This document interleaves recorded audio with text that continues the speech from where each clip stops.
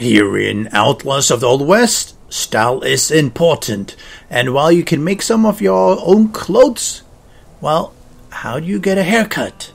Well, fortunately, they've put in something really cool. And the way you access this, you go to your mailbox, which of course is where you get all the contracts, and you get your barber shop. So it costs $1,500.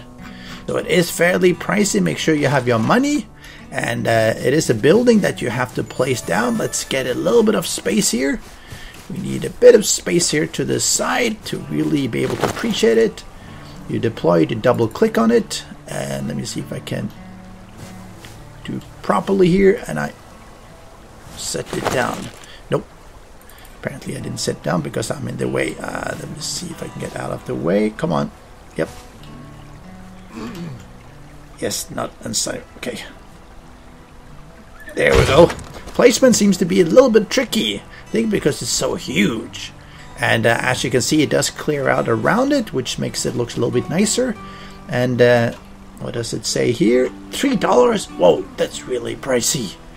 You come here and you look around. Can you close the door? No, you can't.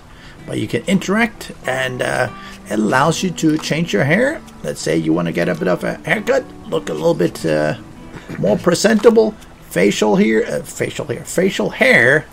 Oh, how do I look? All shaved here. Skin color and hair color. I'm going to keep that one. And oh my gosh, that's really expensive. It's going to cost me $1,000. I don't have $1,000. I guess I'm going to be leaving here with my old shaggy look. What can I say?